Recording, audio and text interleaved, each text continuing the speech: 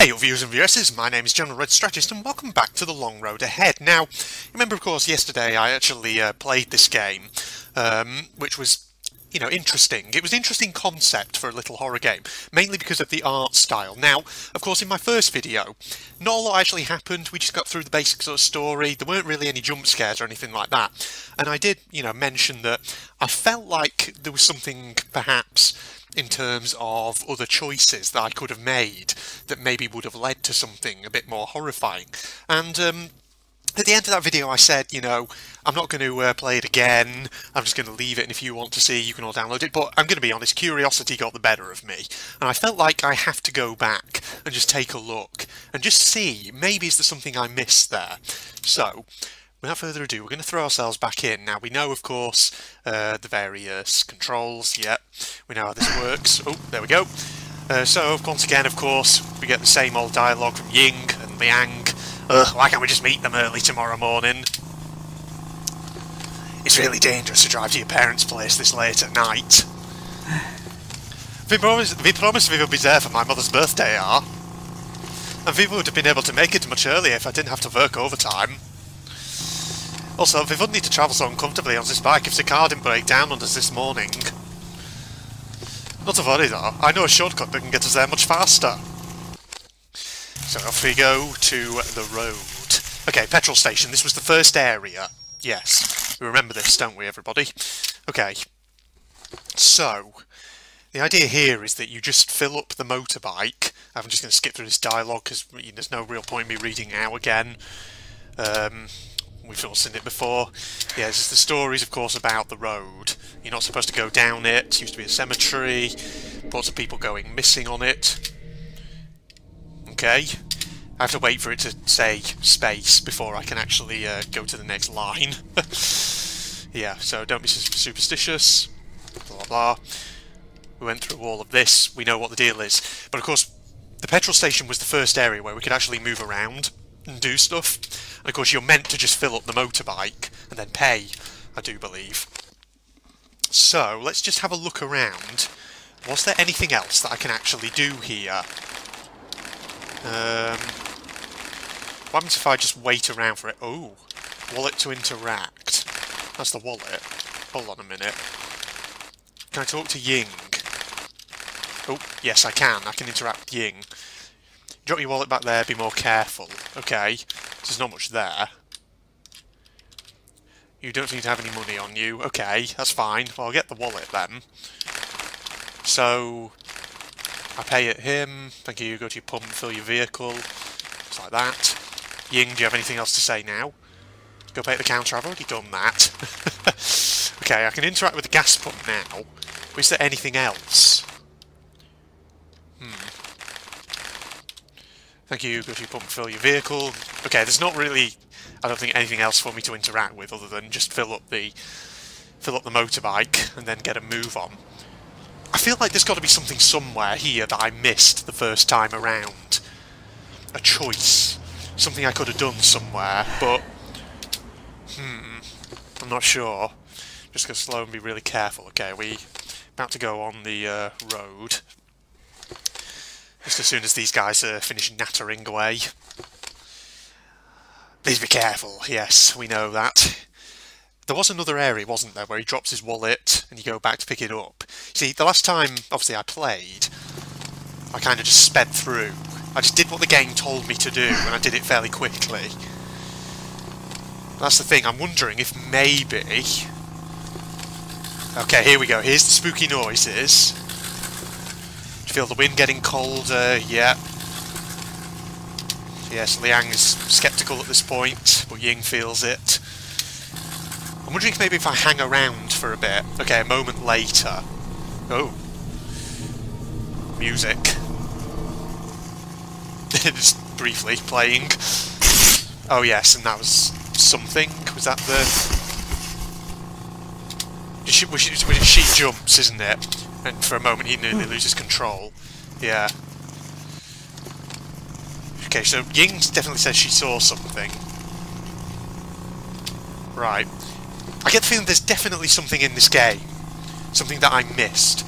Because that's the thing, if you look on the game jolt page, I don't know if it's an in-game screenshot or if it's just a piece of concept art, but there's a shot where the characters are on the bike, and there's like this creepy shadow figure with yellow glowy eyes. You do see the lights ahead of us, right? That's... yeah. Okay, here we go, the spooky noises again. Seems like it's the same distance away than it was 5 minutes ago. We're stuck in place, or at least that's what it feels like. Let's mark a street light just to be sure we're not. Yeah, because they stop, don't they? That's right. So there's a couple of points in this game where you do stop and you can interact and move around within a kind of limited area. Okay, here we go, the old street light. Now let's see.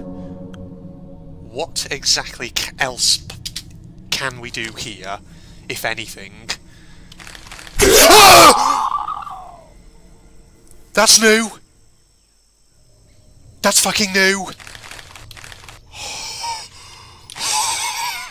I looked back. I should not have looked back. Oh, that scared the shit out of me. Yeah. What happens if I do it again? Nope. Nope, it's not going to do it. Okay. Okay. So there is something in this game. It's not just showing a concept off. Oh, God. Oh, God, my heart is pounding after that. Oh. She's seen... oh, no, that's the Chinese lantern that we saw last time. Okay, so yeah. Oh, boy. You just got to look back, everybody. What are you looking at? Looking at the strange light. She's seen it. Let's just get out of here, yeah. Oh, I was not ready for that. Oh, boy. So there is, by the looks of it, an alternate outcome here. Finally, if we're off that dark road, yeah. So what did you see earlier when you squealed and almost killed us? Liang, did you not see the blue-faced evil zombie man? I'm guessing his face is blue because he's devoid of oxygen, because he's dead? Is that what it is? It's like a zombie, perhaps? Because the thing is, we saw them at the end of the last video. There's two of them. They were like sort of guys in sort of traditional Chinese attire, but their skin was like completely blue.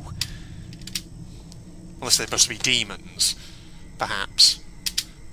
Not sure. I think your wallet may have dropped back there. Yes, this is the...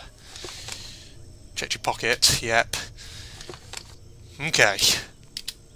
Oh boy. Act 3. There we are. It's fine, we already marked that street light. All we have to do is drive there and get my wallet back. Okay, so we go back, yes. Okay. Right, so we're heading back to the street light that we marked.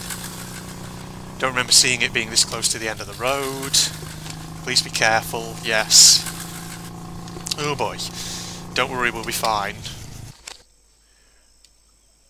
Okay, so this is the second area of interactivity. And we're supposed to pick up the wallet, and then we're supposed to get out of here. Please be quick and careful, yeah.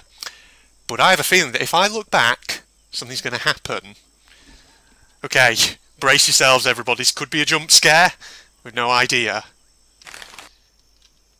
Huh? Hello? Go back? Hello? Nothing seems to be happening. Oh, okay. Go over here? No? Just pick up the wallet? Maybe something happens if you when you pick up the wallet. See, no worries, I got it. Oh god, Jesus Christ. That papercraft sound, just friggin' get back to the main road. Oh. What? Oh wait, no. Are they just gonna go, or... oh, there with the friggin' demons. Wait, what? Oh. But I didn't really do anything different there. I just... oh. Well, that's the end of the game, though. So I found a jump scare, but... not much else happened. Is there a bad ending? Because the thing is, there's not many opportunities in this game for, you know, for you to actually do anything differently. Huh. I see. Okay, well tell you what. we'll make that obviously part 2 then of the Long Road Ahead. This is definitely the last video I'll do on it. If you guys want to check it out, you know, and just explore it for yourselves just to see if there is anything else that I missed there, then feel free to download it from the Game Jolt website. You can just find it on there easily. So yeah, so there definitely was at least something there that I didn't find, which was the jump scare, which I'll be honest did get me good, that thing. Bloody hell. So yeah, but I don't really know if there's anything else. I'm not sure. I get the feeling this game was designed more as kind of a showcase of a concept than anything else, namely obviously the sort of particular papercraft sort of aesthetic, perhaps. But yeah, so hope you enjoyed then, everybody, and obviously next video we'll be doing another indie horror game.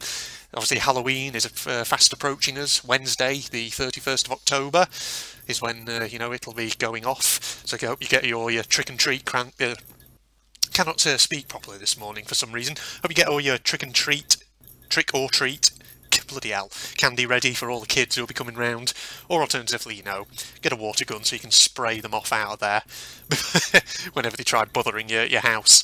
So yes, well, thank you once again, everybody. There you go. If you're not doing so already, you can follow me on Facebook and Twitter. Links in the video description, as always. Also, if you're interested in seeing me react to /review /watch anime kind of content, go check out my General Red Propagandist channel, second channel that is. Video link in the video description, as always. But other than that, thank you, everybody, and hope you all join me for the next game. Bloody hell, I'm fumbling my lines all of a sudden. What is going on here? Goodbye, everybody. Finish the Queen Geist. I've got you now. Oh, hello. Let's just plant some dynamite on your head. Come on. Clear. Aha! Shot your... oh no, I didn't. Blew your head off, rather.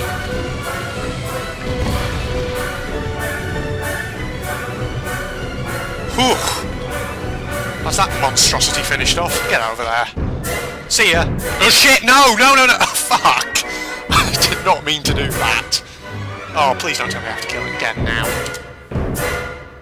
Shit! Bollocks! Well, I'm officially a frickin' idiot.